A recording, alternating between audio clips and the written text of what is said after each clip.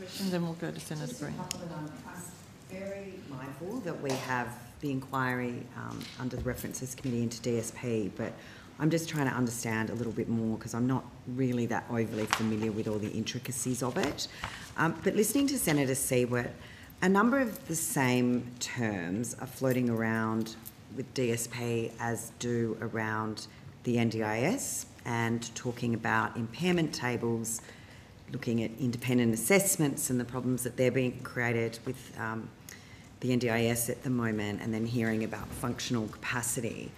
I mean, are there conversations going on cross agencies so that people aren't having to go through different types of assessments, prove their functionality or lack of for different departments, that there's some sort of linkage? Because it would both seem to be difficult and challenging for the participant and applicant for DSP, but also a complete duplication of bureaucratic capabilities. So, you know, to actually bring those more synergistically together. So, Senator, I think that's something we could look at. The functional assessment for DSP is generally about people's capacity to work. I think the NDIS is more about the entire living of an individual's living circumstances as well. Yeah. But I think... I mean, the NDIS is obviously going to be more extensive, but certainly part of a lot of people's NDIS's goals, which is what we've been talking about a lot of, certainly in the background, is the goals of participants of the NDIS, and a lot of those people have goals to get back into employment. So to either just be able to take that section out rather than making them go through a completely different assessment again. Senator, I think that's something that we can consider, and Minister Reynolds is doing, as you know, broad consultation on these matters at the moment. So I think that's something that we can work with the National Disability Insurance Agency on.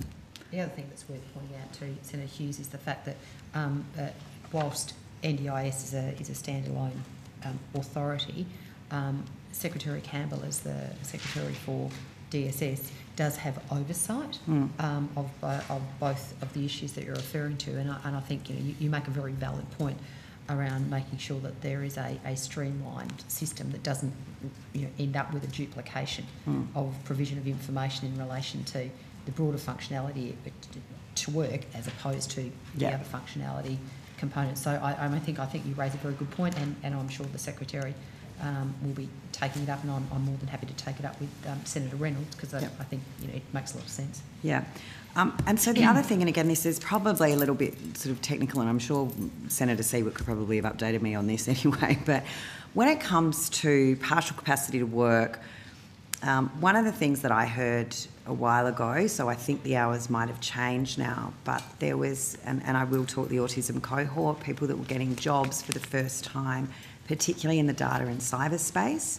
But a lot of these people are on a DSP, have been on the DSP for a considerable amount of time, have applied for 700 jobs, and that's not an overstatement of the number of jobs they've applied for over their lifetime, finally get to work with an organisation like Exceptional or With You, With Me, or some of these other ones that are more focused on different kinds of recruitment approaches into that cyber and data space. They get a job for the first time, a lot of time ever, but they're absolutely petrified of taking on the hours that then sees their DSP removed, because having gone through the process of applying for so many jobs, if they lose their job, they don't have that access straight back onto the DSP.